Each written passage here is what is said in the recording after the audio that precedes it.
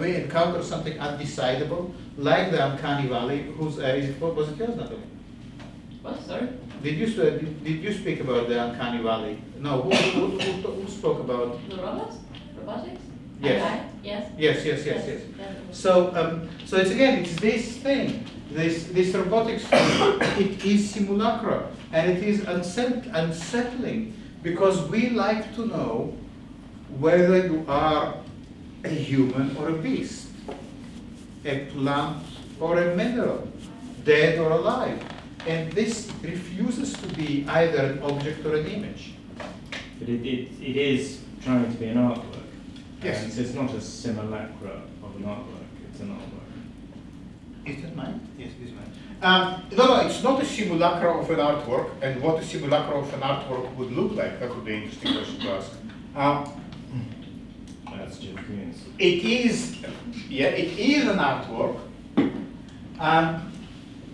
but normally when I tell you, okay, I'm going to show you an artwork, you know what to expect. You expect to see some representation of reality. I will say, okay, I'm going to show you an artwork, and that will be, yeah,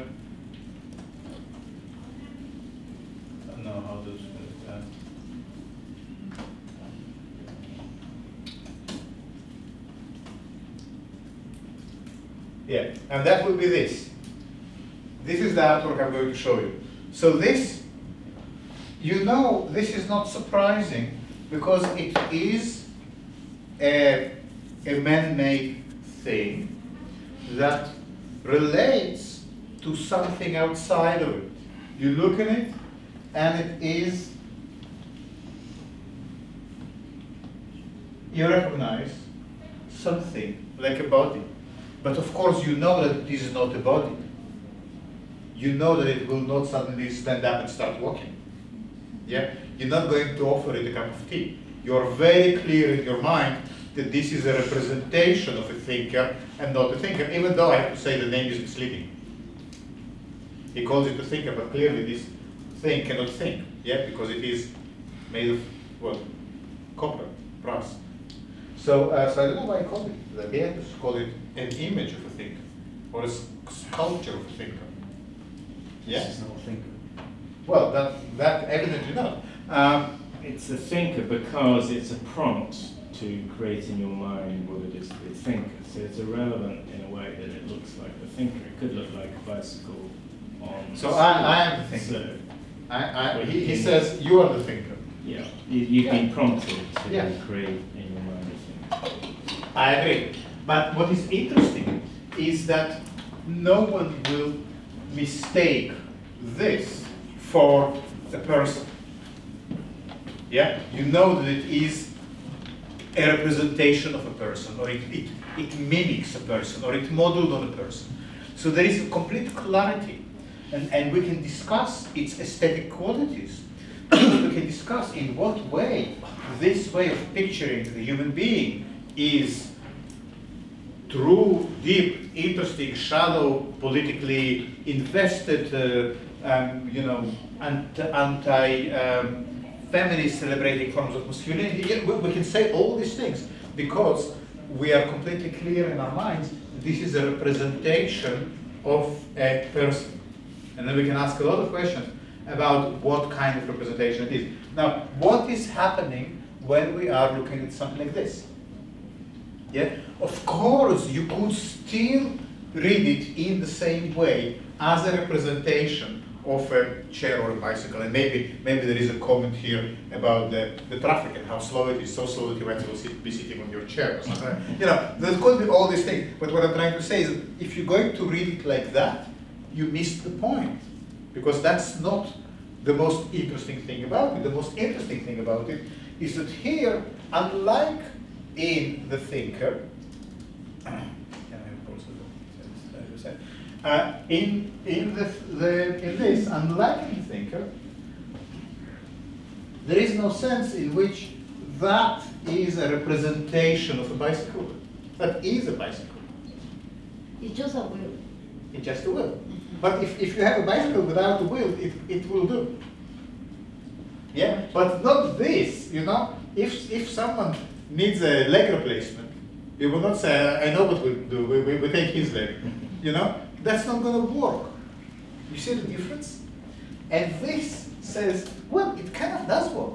This could work as an iron if you had a shirt when you have to iron all the buttonholes very carefully. It could work as an iron. It could work as a torture tool. You know, it didn't leave the world of objects and crossed the Rubicon or the letter into the world of images. It says there are no two worlds. There is only one world, and that's it. And this world is a world of things. And sometimes things come together in a kind of assemblage and form a constellation of random bits. And for a moment, these bits make sense. For a moment, few cyclists create, I know I need to get off this, this example, but I'm somehow drawn to it. For a moment, these cyclists create this third lane in between the ongoing traffic. In a moment, and then it disappears. For a moment, some random elements, and they are kind of random. The nails or the pins and the iron, the bicycle wheel and the chair, for a moment they come together, and for whatever reasons, their coming together makes them stick. But it could be that if you put the iron on a chair, it wouldn't stick. Why is that? It's kind of hard to know. And that's not so important, perhaps, or maybe it's important, but what is also important is that we have here a completely different way of thinking what is an art thing, or what is an art object. Yeah? Does it make sense? So what I'm saying is that it's not like you need to now go and, you know, start making ready-mades or simulacrum. You are already making. It's all there. It's just about perhaps realizing that for an artwork to happen, you have to allow for a lot of these random interactions to happen, because sometimes they will stick and many other times they will not. How do you get to the bicycle wheel and the stool? That we don't really know. When Søren Kierkegaard thought about these problems a long time ago, at the beginning of the 19th century, he said it's fear and trembling. When you feel the fear, and who is writing about fear? Yeah, Susanna, yeah. Also look at Kierkegaard's fear and trembling. When you feel the fear and you're trembling inside, that's how you know that it is right. That's the bicycle and the wheel and the chair belong together. So you follow your senses now? You follow your senses. You follow your senses or something like that, yes. But you don't begin from a plan. You don't begin from an idea that you then go and execute. Because then you will always end up with something like that. All you kind of say, all you do when you work in the simulacrum mode, in the mode of the ready-made, you basically say there is a world of things moving at different speeds in different directions. That is the world. Sometimes these things can clump together and create some rhythm, and I can grab this rhythm, and that becomes my artwork. Yeah? And can you see the rhythm of this work? So let's look at it again and look at it carefully. So first I think there is a rhythm here of enclosed and open spaces. So the wheel creates one enclosed shape, and the stool, which is also round, creates another enclosed shape. Yeah? But they are kind of not completely aligned, but they're both of these round things. Then there's the leg of the chair, yeah, that kind of emanate from this central point, yeah, as a sort of, well, the seat of the chair is a kind of hub. It's almost like the hub in the middle of the bicycle, yeah. These two objects suddenly have so many common qualities, they almost look like they have some genetic similarity, the stool and the bicycle wheel, yeah? Because these are quite like the sprockets of they're called sprockets. Spokes. Spokes, yeah. They're like the spokes of the wheel. And the slight elongation here, the thickness of the leg and the way it narrows down, kind of reminds you of the way this arm is first thick and then narrows down. So you start to kind of notice all these rhythms built into this work. So there is the rhythm of this thick becomes thin. Then there is the rhythm of these elongated lines emanating from a center, and that again gives you some kind of. And then you have something else going on here, and then there is this thing. And this coming together seems to work. Why does it work? It works because it creates a rhythm. If it didn't create a rhythm, it wouldn't work. What is the rhythm then in the? What is the rhythm in the iron? The nail? The nails create a very clear sense of rhythm. There is also, isn't there something about? Yeah. And it's also because it's again to this optical illusion, if it's important or not. But then when you look on the nails in front of it, then it becomes also like a triangle. So that every nail is somehow mirroring the object itself. Every nail is mirroring the whole object. Yeah. Yeah. Because it's almost like this shape in every nail. Yeah. That's right. Yeah. But there is also something I think about violence in both the nail and the iron on their own are kind of objects of violence as well. Because they're these hard things made of what? Of iron. I don't know, something like that. And they're also about contact with the surface, and yet it's in pointing in the air. Yeah, that's right. And it's almost like, this needs to be turned upside down for the wheel to actually function as a wheel. Yeah? But then only one of them can be up at any one time. If the wheel is the right way up, the chair is the wrong way up. Yeah?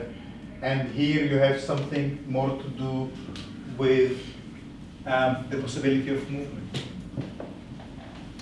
Well, you can say lots of things about these objects and read them in different ways, but it just wanted you to somehow get a sense of how, in approaching simulacra in this way, Deleuze and Duchamp, in their own ways, compel us to look back at the whole history of art and see it for what it is, as a quite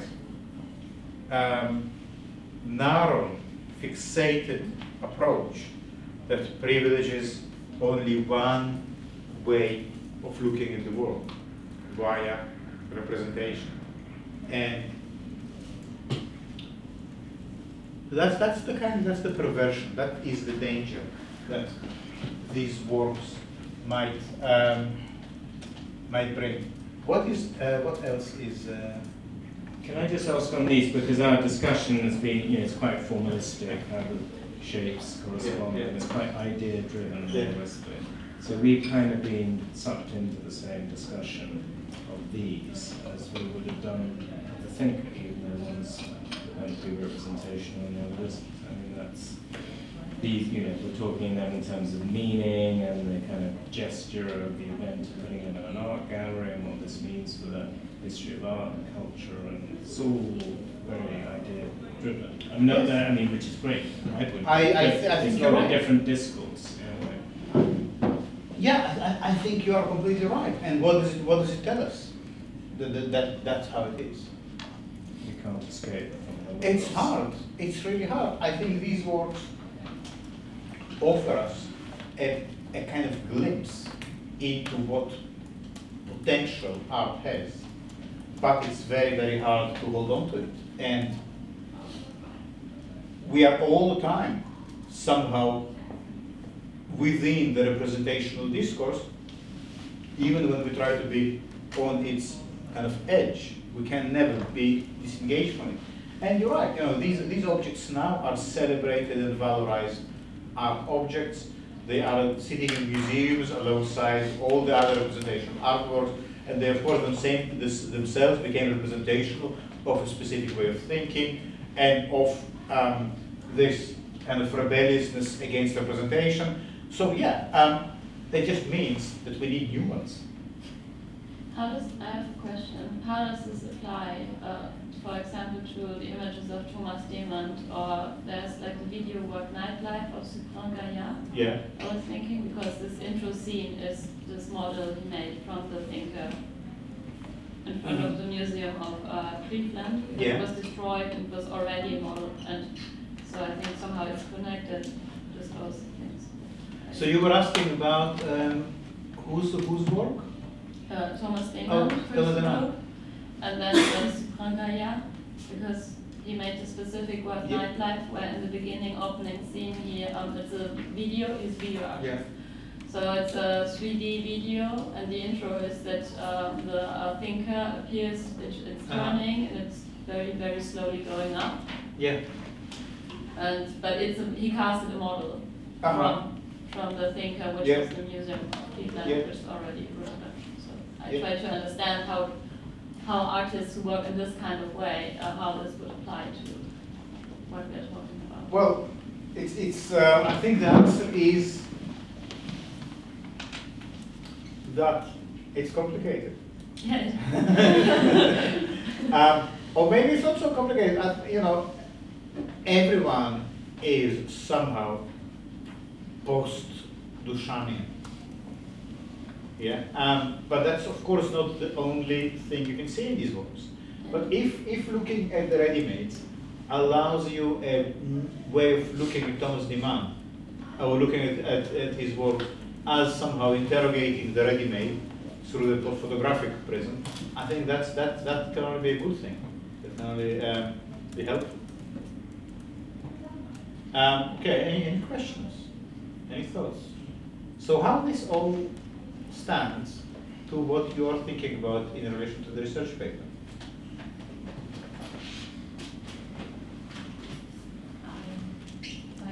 Like this for me, it's really useful because I kind of think, I was thinking when I decided the topic, I was thinking the moment I make something and I decided to make my artwork from my idea, from my mind to something concrete, I'm already setting up limitations, so I'm already killing my own artwork. That's right. Because I guess another way you could look at the ready-made is you could say it kind of rejects an explanation. It's almost like the iron is saying, I don't want to be an iron, so it could be anything. That's right, yes.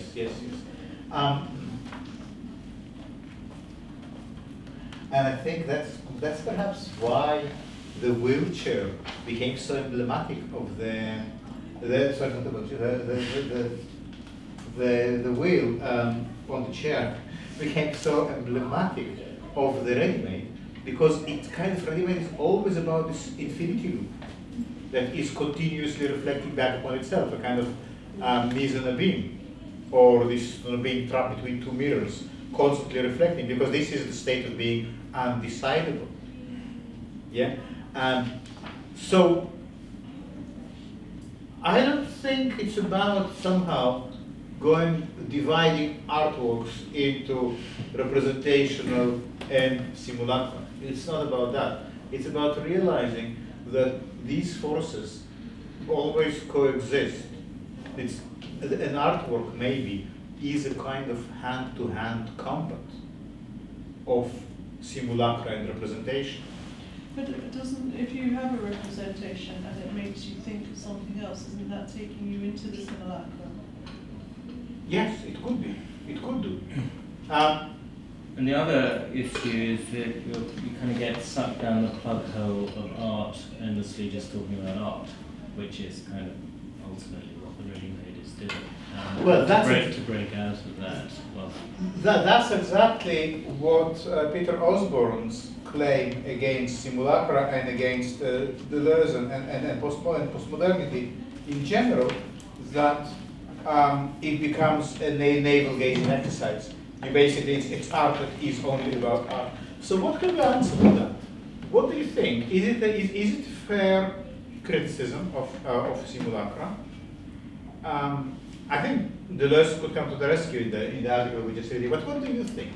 So there is this objection, if you like, that says the problem with it's all very well, we're making ready-mades, but in the end it is incredibly self-indulgent.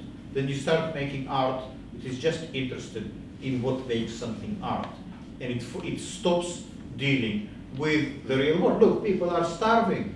There are real painful problems, and you just deal with art and what makes something, whether it is an object or an artwork, and don't you have more important things to make your work about?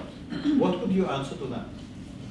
I think for me, when they talk about them kind of separating themselves from art and real life, they already put the mindset of what is copy, what is operational. So they kind of. Okay, good. Yes. All right. What does it mean though? So people will come to you and say, Lexi, why don't you make art about things that matter? I think like sometimes when we talk about simulacra, I think some point it's really relevant to the Daoism, Chinese Daoism, something. So I always feel like sometimes we as artists we make anything, something to make us or something already exists right there. We just come there and just find that and just share with people and more people realize that that's the processing is way to as artists. Okay. Yeah. What do you think? Because I think it's an important thing to think about. It's a claim that comes up quite often about contemporary art, the kind of not performing its duty, being too self-indulgent. But it's not going to perform its, if there is a duty, it's not going to perform its duty for every person that sees it.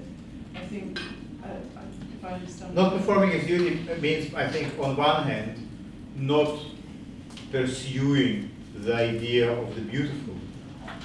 But we And on the other, will change. It's not making things change. no, it's not comparing us, to build a better world. But why do we have to build a better world through our artwork? Why should we do that in the first place? Yeah, that's bullshit. Well, you're pleading guilty, and you're just saying the sentence shouldn't be too harsh.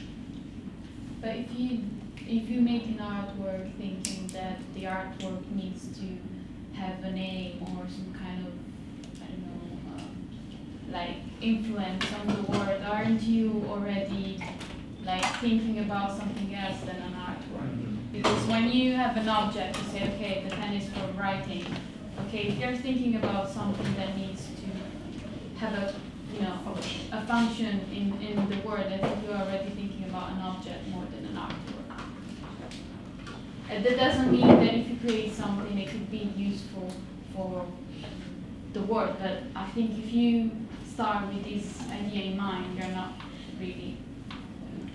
I think another way of asking the same question, or maybe approaching it in a slightly different direction, is on what level a ready-made is political? Does it make any sense to talk about it as political, or is it rejecting politics? Because what I think Matthew kind of saying, following Peter Osborne, is that the ready-made or simulacra is turning its back, as Deleuze is saying, turning away from the political. Do you think it's true? No. Okay. And so now we're going to say why not?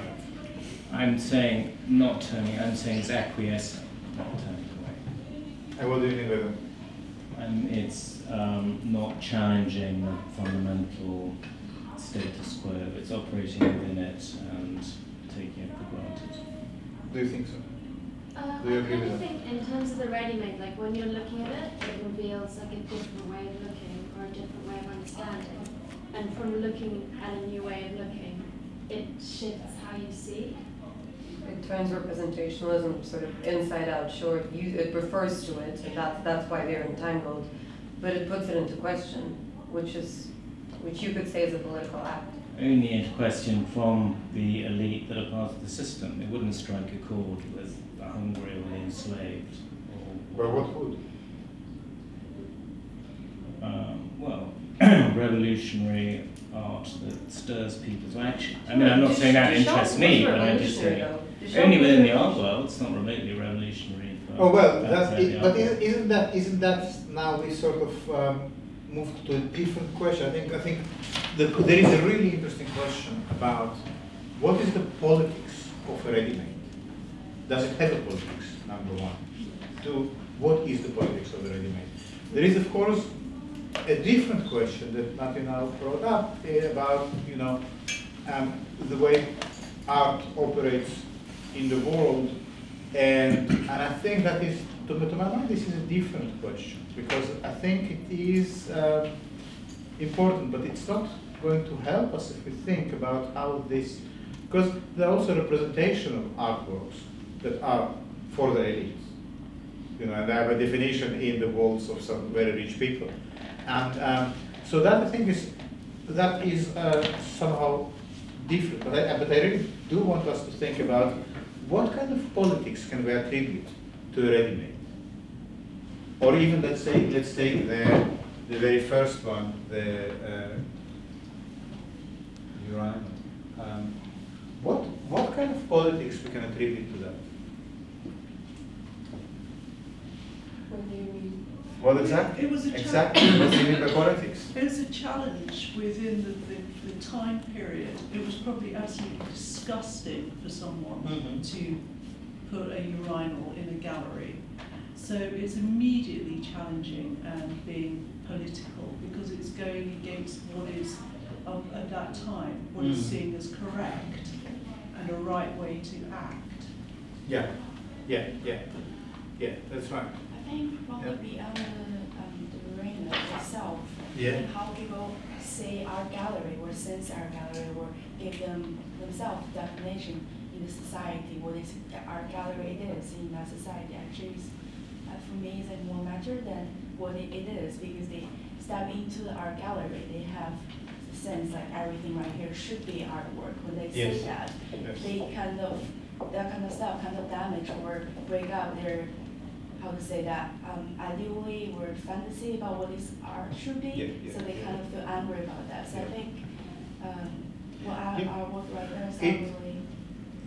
What it does, this work, at the very least, I think, it surprises. It somehow suggests that art can be something quite different from what it was. This different might be disgusting, it might be revolting, it might be lots of things, but that there is a potential for radical change and difference. Yeah.